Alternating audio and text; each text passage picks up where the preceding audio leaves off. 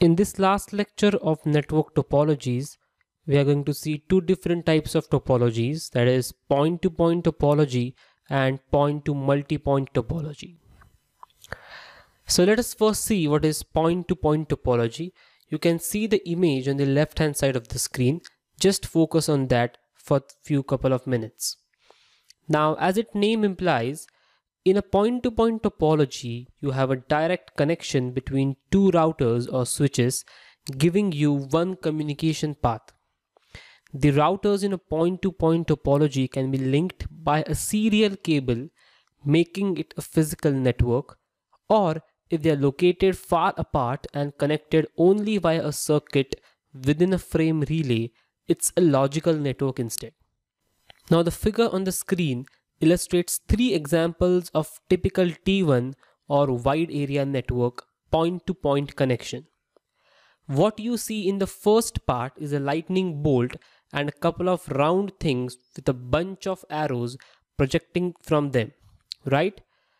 Well, the two round things radiating arrows represent our network's two routers, and that lightning bolt represents a WAN link. Now these symbols are industry standard and I'll be using them throughout this course, so it's a good idea to get used to them. Okay, so part 2 of the diagram on the left hand side shows two computers connected by a cable, a point-to-point link. Now by the way, this should remind you of something we just went over.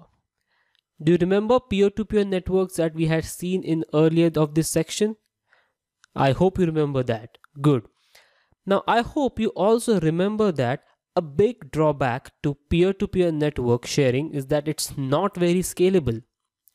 Now with this thing in mind, you probably won't be at all surprised that even if both the machines have a wireless point-to-point connection, this network still won't be scalable.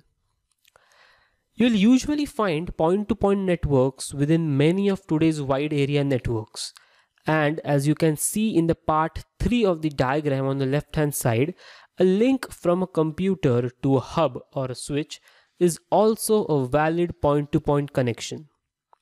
A common version of this setup consists of a direct wireless link between two wireless bridges.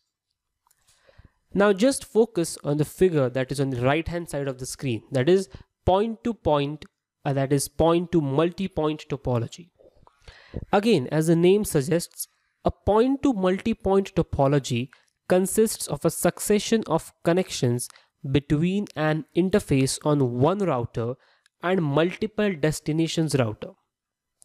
One point of connection to multiple points of connection.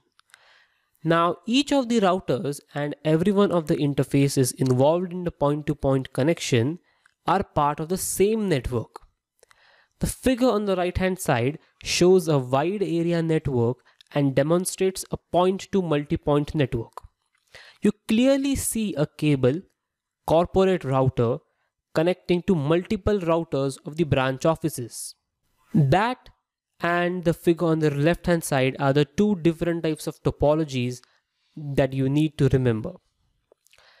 Now, a hybrid topology is a topology that is a combination of two or more physical or logical network topologies working together within the same network. Now, how to select the right topology? Now, you can just ask the question, well, we are just connecting cables between two hosts, so why do we need to actually think over this point? Wrong. Regardless of the type of the network you build, you need to start thinking about the quality at the bottom and work up. Now, I will give you a real life example and make sure you listen to it. Think of it as if you were at an electronics store buying the cable for your home theater system. You have already spent a bunch of time and money getting the right components to meet your needs. Now, because you've probably parted with a hefty chunk of change, you might be tempted to cut corners. But why would you stop now and connect all your high quality devices together with the cable equivalent of twine? No, you are smarter than that. You know that picking out the exact cables that will maximize the sound and the picture quality of your specific components can also protect them, right? It is the same thing when you are faced with selecting the physical media for a specific network. As you know, not only you have a buffet of network topologies to choose from, but each one has its pros and cons before implementing it. But it really comes down to that well-known advantage: ask the right questions. How much cache do you have?